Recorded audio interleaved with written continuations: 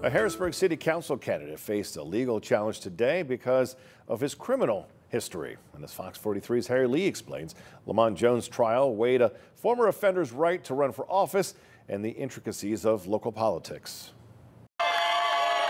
Supporters of Lamont Jones cheered after a judge ruled he will stay on the ballot for Harrisburg City Council this November. I feel empowered. At this point in time, the voices of 1,770 voters and beyond are validated today.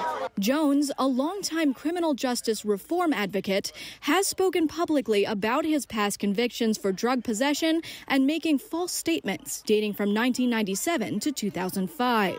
He won the Democratic nomination in May, but in July, 2 Democratic voters filed a lawsuit against Lamont, saying his past convictions disqualify him for office. At the surface, it's about, can a man atone and do work and pour back into his community? In court, Jones's lawyer argued the case was moot because Jones has already applied to receive pardons that, if granted, would take effect before he was sworn into office. But Jones says his past wasn't the real issue on trial. He believes longtime local political figures were really behind the lawsuit. We have a certain climate, a political climate in the city of Harrisburg that continues to happen, and people hide behind plaintiffs like Catherine Knapp or Sharon Roy and try to disrupt our electoral process. And today the people actually spoke and the courts made the right decision.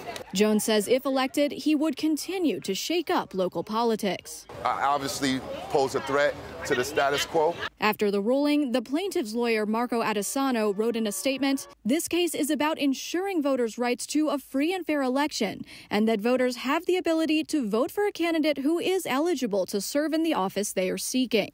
We're leaving all options open and will seriously review a possible appeal." Harry Lee, Fox 43 News.